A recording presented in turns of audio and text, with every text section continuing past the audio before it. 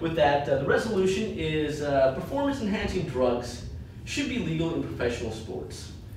And I'm going to define everything pretty much at face value. Performance-enhancing drugs, any drug that's going to enhance the performance of the athlete, should be legal. That means should be allowed in professional sports. And professional sports is just that. Anything that earns money, I would say, is a professional sport. So with that, I would like the weighing mechanism on this to be net benefits, to be the greatest good for the greatest number of people. And my contention number one is that by allowing performance-enhancing drugs into professional sports, we can benefit the economy. Why do we all really watch sports? We want to see a great clash in any type of sports. We want to see the best players and the best humanly physical possible job being done, such as football. I mean, it's brutal. People take a beating in football, and we'd like to see that. We wouldn't be as interested in football if it was tag football. All right, we want to see strength. We want to see performance, endurance. We want to see who can take a beating and keep on throwing that ball. Let's see, and my contention two would be it benefits entertainment. I'm sorry, let me go back to contention one. I don't think I really fully developed that. Contention one, building the economy. If we're going to watch people play sports, we want to watch good people play sports. And watching these sports, we're going to spend money. It's going to benefit the economy if we allow performance-enhancing drugs, because it's going to provide a better clash. More people are going to watch, more people are going to invest their money, and more people are going to spend money in the games. People on, well, athletes on performance-enhancing drugs are going to perform better, going to run faster, and provide greater entertainment, which is going to provide more people watching, which is going to provide a better revenue for the economy, the professional players, and the games. Now, in my contention number two, benefit entertainment. It's going to benefit the entertainment, like I said, kind of in contention number one, because we're going to want to watch the players because they're going to be better. They're going to be able to outperform anything that we can see a regular person do, because this is their job. Their job is to entertain us when we get down to it, any way possible. And furthermore, players in professional sports are already taking performance-enhancing drugs. They just haven't been caught yet. So they're providing an unequal ability within these sports already. If we were to legalize it in sports, it would level the playing field, providing for better games and better entertainment overall. Now, moving into contention number three, it pushes the boundaries of human limitations. We all take performance-enhancing drugs. I took one right before I came here today, in the form of a rock star with juice. We take the 5-hour energy drinks. We take caffeine. We drink coffee. We take uppers, downers. We take things to enhance our moods. We take things to calm us down and focus. Everybody already is taking performance-enhancing drugs. So where do we define the line between legal performance-enhancing drugs and illegal performance-enhancing drugs? There are some players that are going to be completely abstinent with drugs at all. They're not going to drink coffee. They're not going to eat chocolate. Chocolate's got caffeine in it, by the way. They're not going to eat chocolate. They're not going to take energy drinks. They're not going to take sports drinks. They're not going to take creatine, glutamine, androstenedione. Well, androstenine's illegal now. But the point is that we have some players already taking legal performance-enhancing drugs and some taking illegal performance-enhancing drugs. If we want to level the playing field among all the players, we would just legalize performance-enhancing drugs in professional sports and see what they can do. And with that, I would like to go back over my contentions, which is contention number one. We're going to benefit the economy by legalizing performance-enhancing drugs in professional sports. My contention number two is that we're going to benefit entertainment with performance-enhancing drugs in professional sports. And my contention number three is it's going to push the boundaries of human limitations. So first of all, I'm going to give you a value that I think should be added, which is fairness of everybody, just overall fairness. And I'd like to state that the net benefits of the greatest good for the greatest number of people is actually Kantianism, which from Kant's point of view, you should not alter your body in any way. So I'm finding it kind of ironic that he's using this kind of value greatest good for the greatest number of people by saying it's better to alter your body when Kant said specifically never alter your body. So I'm just going to throw that out there. So first of all, I'm going to go over my case and then address his. So first of all, I have risk factor. This is all from the Mayo Clinic Health Guide, which is a very trusted source. Performance-enhancing drugs that players generally take are like steroids that when you inject a level of testosterone. And what happens when you do that is you get more aggressive. So it actually changes your personality. I mean, aggression is good to a certain point. Like football players, you know, we want them to tackle each other. But when you get to that level of aggression and you can't turn it on and you can't turn it off, we don't want football players trying to maul other football players and break their legs because they're just so ready to go and aggressive, and it starts becoming a factor of injuring people. There's a case of Manny Ramirez, which is actually just recent. He was on the LA Dodgers and the Red Sox. He ended up being charged with abuse towards his significant other. He was charged with slapping her, and he slapped her so hard that her head hit the headboard and ricocheted back.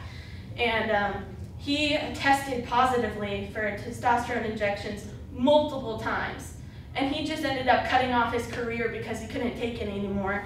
And instead of taking the penalty, which was like 100 games, he just said, nope, I'm done, I'm retired. So after going through this performance-enhancing drug routine, he ends up slapping his significant other, going to court, and losing his whole entire career. So I think that's not going to be beneficial for the greatest number of people because it doesn't benefit him, it doesn't benefit the audience because they're no longer going to be able to watch him play anymore. So also, designer steroids, they're not FDA tested or approved. They have no medical use that's approved at all whatsoever. And they can actually cause infertility. And when they're taken at such a high level that sports players do it, because you don't take low doses, because low doses don't do much, you take high doses of these steroids so that you build up your muscle mass and you can work harder without injuring your muscles. So they take them at such a high level that the FDA actually considers it unethical to do tests on these because they don't want to injure people by giving them such high doses of the drug.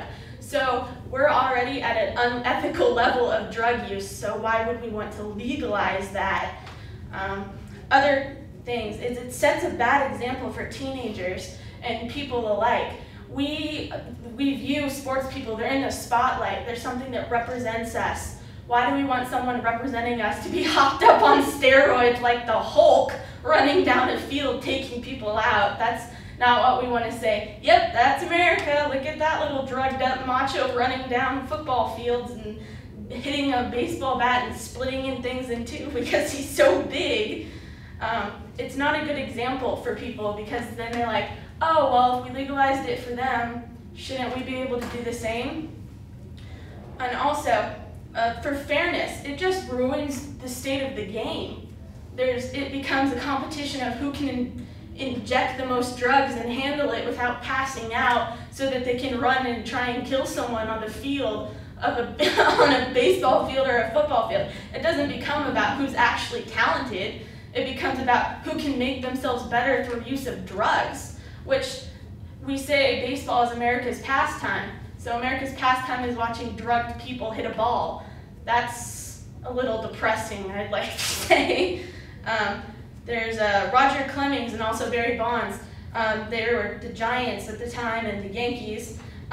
They both have gone and had mistrials for this testing of positive drugs and stuff. So many people take them, but it never ends up benefiting them good. They end up going to court over things. They end up getting more aggressive.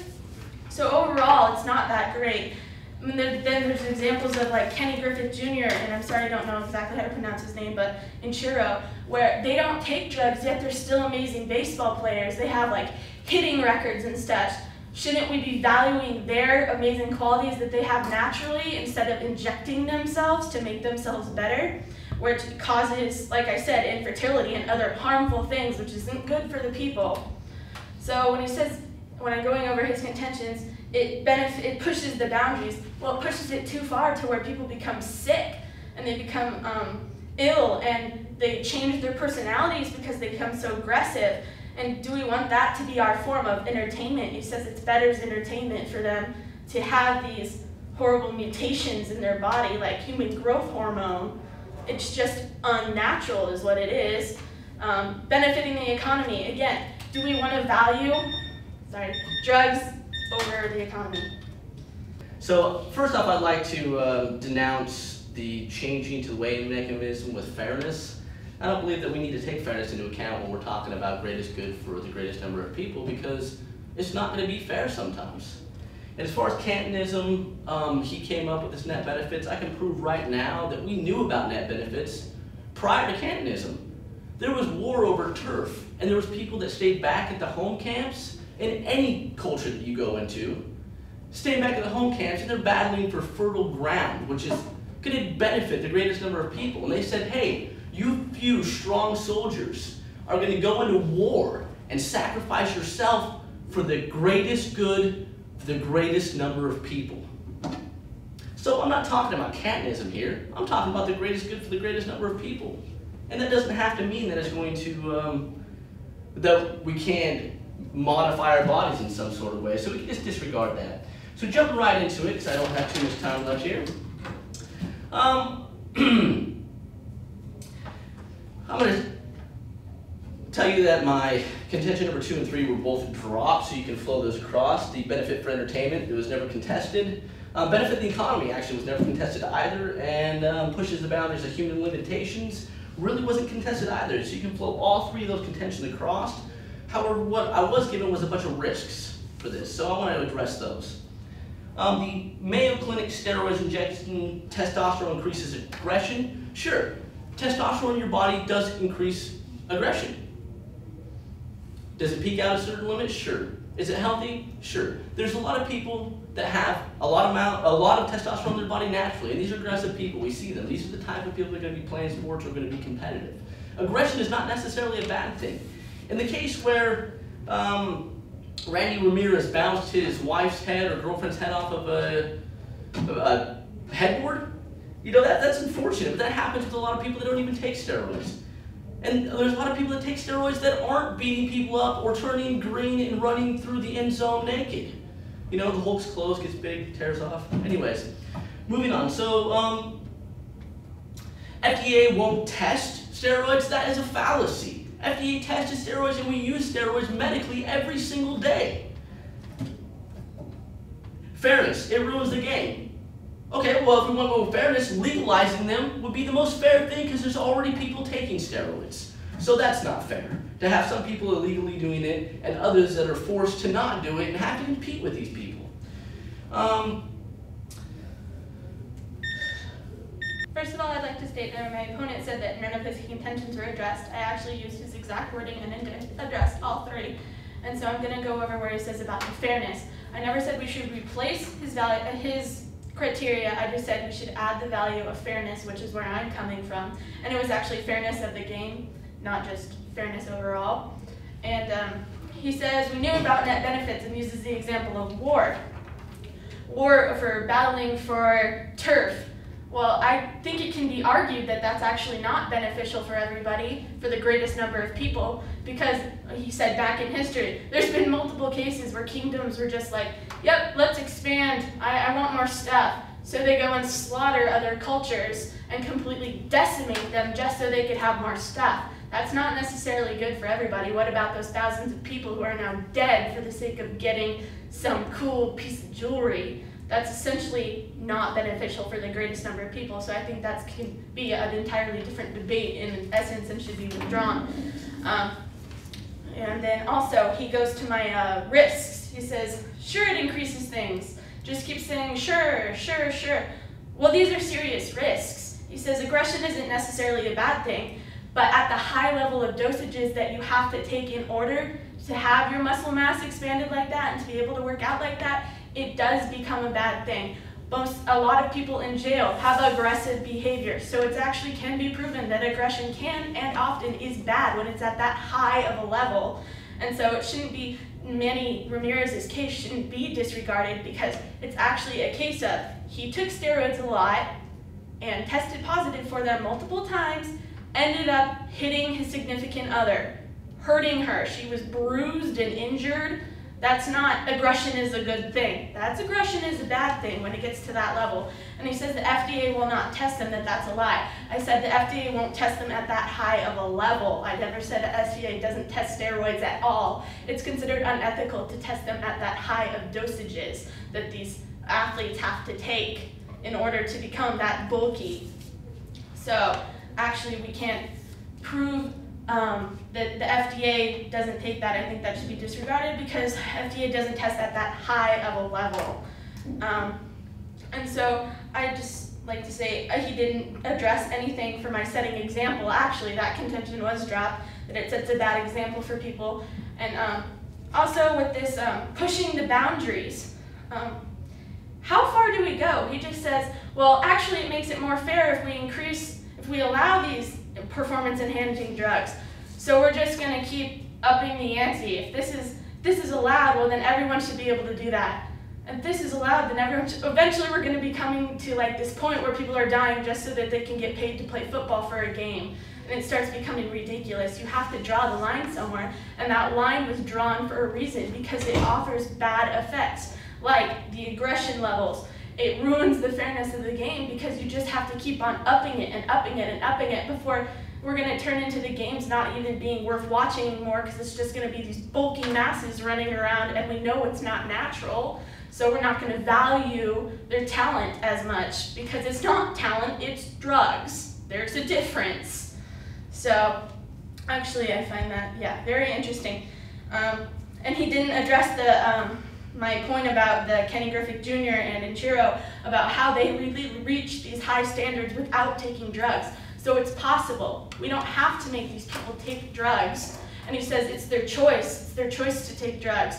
Well, if you're going to apply that to sports, then you're going to have to apply that to the whole country, and we're going to become a country of drugged out people more than we already have drugs. Drugs can be proven to be bad in instances, and we shouldn't just legalize them because that's what makes it fair. No, what makes it fair is that you don't have these drugs and you work on natural talent alone. That's beneficial in our society. We value talent, while he's kind of offering, well, we value these drug uses more so than the talent because the drugs counteract the talent and make up for things that aren't naturally there. So it does ruin the fairness of the game. I'm going to go ahead and accept now the definition of fairness, but under the fact that it's fairness of the game, not fairness to the players, just to the game. And with that, I'm going to go into that she's saying that war isn't, or I'm sorry, the neg is saying that war is not beneficial. We're not talking about war. All I was using was an example to show how Kantianism didn't apply to the weighing mechanism of this round. And I believe we've established that. As far as the risks, Randy Ramirez did, I'm not even going to address that because it's not really even a point. Aggression happens with people that have testosterone and don't have testosterone. Aggression is going to happen. I mean, Mike Tyson with the biting of the ear, he wasn't taking steroids. Nobody was taking steroids in that fight. OJ never took steroids. Okay. However, Arnold Schwarzenegger did, but he never killed anybody. In fact, he's a governor of a state. Huh. Well, athletes becoming bulky, it's not necessarily a good thing to be bulky. In fact, if you look at all of these special forces in the military, they're quite slim. They're not bulky. They're just very, very toned. Steroids isn't a matter of building bulk, building huge muscle. It's a matter of recovery. Steroids recover the muscles that you've torn while working out. So in order to become huge and bulky, you have to work out constantly and take steroids so that you would rebuild that muscle. So it's not necessarily the steroids that are making these people huge, it's their habits that they use with the steroids. And as far as fairness in football, because we now added that to the weighing mechanism, I'm going to say, or in any sport for that matter, in order for it to be completely fair, we would either have to legalize performance-enhancing drugs for everybody in these sports, or we'd have to ensure that these drugs were wiped off the face of the planet, never to be recreated again, because players are going to get a hold of this, and if it's illegal and they're doing it while it's illegal, and they're not getting caught, they have an unfair advantage. However, if it was not illegal, then everybody would be on the same playing field and would have the same amount of advantage. So under fairness, I think we can go with a voter on my side for steroids or performance-enhancing drugs need to be legalized within the sport of football, or within the professional sports, in order to make it fair. As far as utilitarianism, I just want to throw this out here. The best season for baseball, as far as ratings and most profitable, without a doubt, was in 1997. That race was to break Roger Mays' home run record for a single season. That race was between Mark McGwire and Sammy Sosa. Both players were on steroids, but it was the most profitable and most entertaining season that ever has been played in baseball. So with that, I would like to be my voter for contention number 1 and contention number 2. That performance-enhancing drugs increase the benefit for the economy in revenue and the benefit for entertainment. Now,